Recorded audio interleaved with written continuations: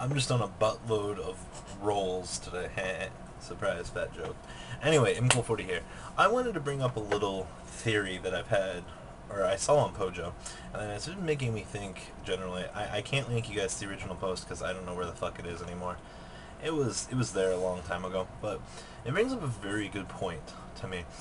Are Inzectors and Wind Up Zen Mighty really are they really better as an engine combined together, or would they work better as independent engines inside of one deck? Okay, now hold on here. This is going to be a confusing theory. So, think about this for a minute. We have cards like Tour Guide that get you to Zen Mighty, okay? Zen Mighty will let you loop your entire opponent's hand, or at least 3 cards out of your opponent's hand, and you'll just be chilling there with a free fucking position, okay? And Damsel and Centipede will get you to where you need to be. Okay, it might be confusing when you think about it, but if you can get Hunter in the grave, you can use the Damsel Centipede loop to form Zen Mighty, and you can loop your opponent's hand away from them. Now, it is a very conceptual theory. It was just something I wanted to bring up with you guys. I'm not sure about the idea. I really want to test it. It seems really awesome to combine the 6-card wind-up engine that you need with the 10-card or 9-card engine of Inzectors.